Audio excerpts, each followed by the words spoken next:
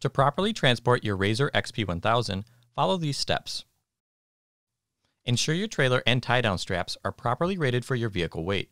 Always follow all warnings and precautions listed by the manufacturers. Begin by performing a quick inspection on your trailer to ensure it is clean and free of any major debris. Before loading, always practice safe riding by wearing the required safety gear listed in your owner's manual. Next, safely drive your vehicle onto the trailer. Do not transport the vehicle in a reverse direction on the trailer. Place the vehicle in park and verify the park position is displayed in the gauge. Turn the engine off and remove the key to prevent loss during transport. Latch the seatbelts and double check the seats to ensure they are secure.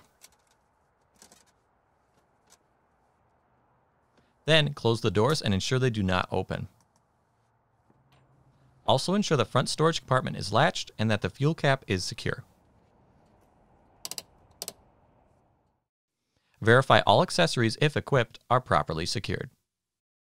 Before securing the vehicle to the trailer, inspect the tie-down straps for any wear or damage and replace as needed. Beginning at the front, attach the tie-down straps to the designated tie-down points. Then, attach the straps to the trailer and adjust as necessary. Do not attach the tie straps to the front control arm bolt pockets. Move to the rear of the vehicle and attach the tie-down straps to the designated tie-down points. Then, attach the straps to the trailer and adjust as necessary. Next, evenly tighten the tie-down straps until the suspension begins to compress. Then, secure any extra length of the straps before transporting. Perform a final inspection to ensure all tie-downs are tight and secure.